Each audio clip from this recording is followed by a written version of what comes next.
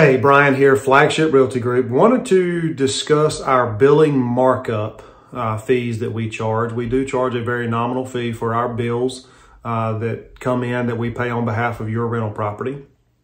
And the reason we do that is because there's a lot of time associated with routine maintenance, emergency maintenance, vendors, dealing with tenants, liability issues, etc.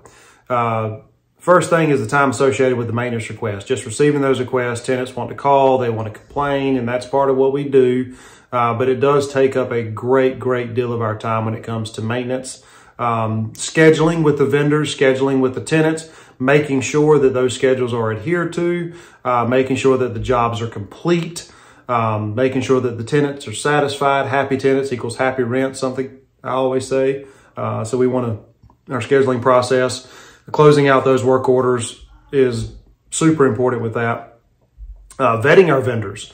Our process includes, if our tenants give us bad feedback on our vendors, then we take that into account as we continue to use that vendor or do not continue to use that vendor. Vetting them to make sure that they are qualified for the jobs at hand. There's a lot of people that say, oh, I'm a handyman, I can do this, I can do that, and turns out they can't do it or they can't do it very well.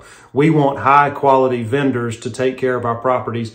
That if they do the job right the first time, it helps us in not spending more money trying to correct that situation. We want to make sure they have the proper liability insurance, workman's comp insurance, whatever they may be required to have. We do that. We keep up with that on an annualized basis. Liability issues.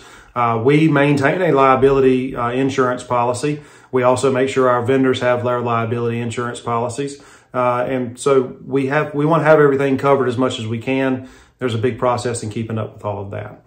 Proper billing protocols to ensure pricing matches the estimates and in line with market values for the work rendered for each maintenance issue. Those kind of things are super important, not just for us, but also for our property owner clients. If we get an estimate from a vendor for $500, we want to make sure when they send that invoice in, it's also going to be $500 and not $600. Anything they try to, loop in there, we need to be made aware about ahead of time. Managing those vendor payments. As you can imagine, sometimes these vendors can't wait 30, 45 days to get paid. So we manage those vendor payments according to job completion. We do not pay vendors up front. If we have to give them a draw up front, it is documented well and what their expectations and timeline on completion is going to be.